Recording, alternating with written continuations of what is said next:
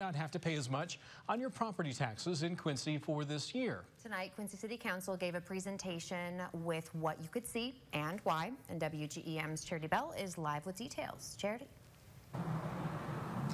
Daniel and Mackenzie, the city is proposing an estimated rate of about 0.96%. Mayor Mike Trope says this is a rate decrease.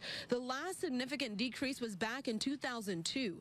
This proposed rate will be the lowest it's been since before 1979, and Trope says they can make such a proposal because of the surplus and revenue the city is bringing in from personal property taxes, green energy, gambling, equalized assessed value growth, and pension investments.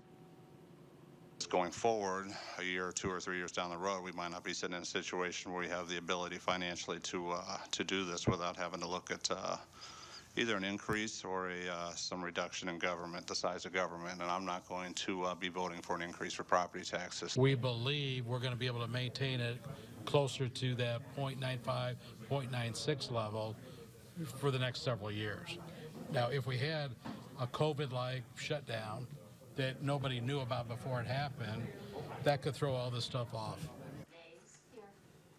This is just the second reading of the ordinance, so aldermen took no action tonight. Trope says it will go before council for the third time next week, where aldermen will make their decision on its adoption. Live in Quincy, Charity Bell, WGEM News.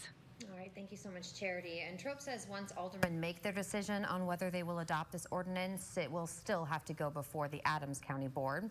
He says the city does not set the property tax rate, and the county calculates the final rate based on the levy request and an equalized assessed valuation.